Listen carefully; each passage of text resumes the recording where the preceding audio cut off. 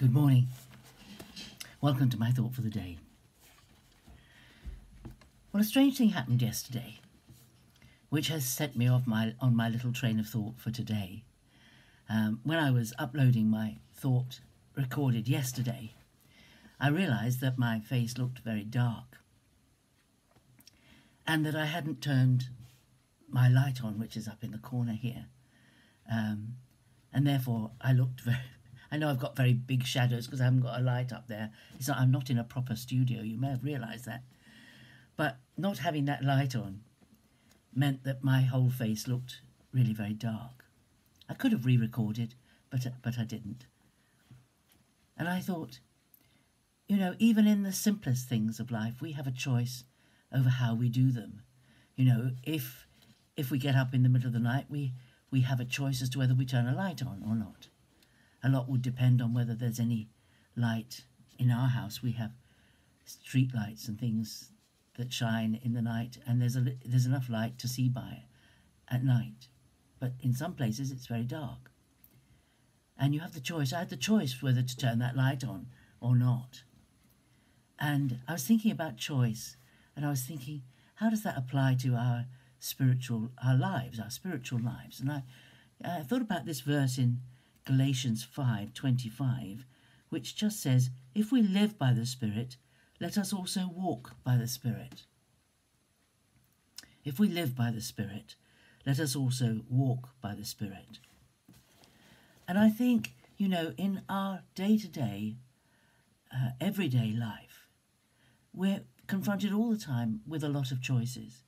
We are born again, so we are living in the Spirit. The Spirit lives within us, and we have been changed. We are in the kingdom of light. But we have a choice as to how much of that light we live in. Whether we turn the light on. There may be things that we do, we think, well, that's got nothing to do with my spiritual life, that's got nothing to do with God. Why should I even involve God or even think about God?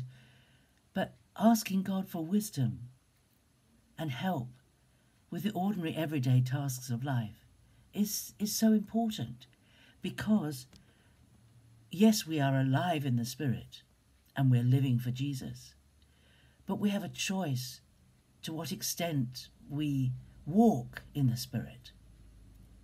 And the early Christians, the Christian faith was called the way, because it was a way of life. It was a walk through life. It was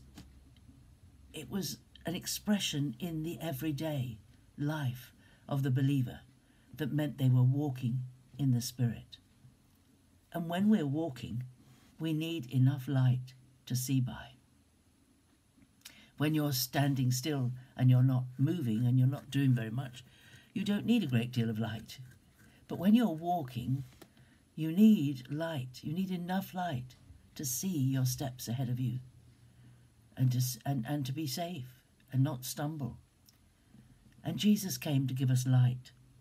So if we walk by the Spirit, if we live it by the Spirit, let us walk by the Spirit. Galatians 5:25. And earlier on in Galatians 5:16, he says, but I say, walk in the Spirit and do not gratify the desires of the flesh. We need to walk in the Spirit. We need to cultivate the presence of God with us all day, every day. And be aware of his presence. And whenever we have choices, things to do, to involve the Lord in what we do. Lord, today, can we be more aware of you? Lord, today, can we live by the Spirit? Can we be the people of the way of life? And of course, Jesus said, I am the way. Jesus is the way. He is our example. He is the one who lived out God's life here in the earth. And he did ordinary, everyday things. He had meals with people. He walked in the gardens.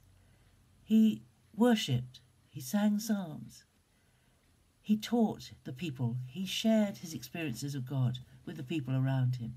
He wandered all around, and he went down for the festivals to Jerusalem. He did ordinary, everyday things for the Jew of his day. And he walked in the Spirit. So, if we live by the Spirit, let us walk by the Spirit. Perhaps it's good to think today, how much more in my life can I live and walk in the light of God? Can I walk more in the Spirit than I do at the moment? Are there ways I can change to be more spiritual in my... I really don't know how to express it. It needs a lot of thought, doesn't it? But this simple statement, if we live by the Spirit, let us walk by the Spirit. It does imply quite clearly that it's possible to live in the Spirit and not walk in the Spirit. And that's choice. God doesn't force us to do anything. He invites us to walk with him every day. And he will walk with us as we abide in him. So that's my thought for the day. And it all came from a light that wasn't switched on. God bless you. Have a great day. I'll see you tomorrow. Bye-bye.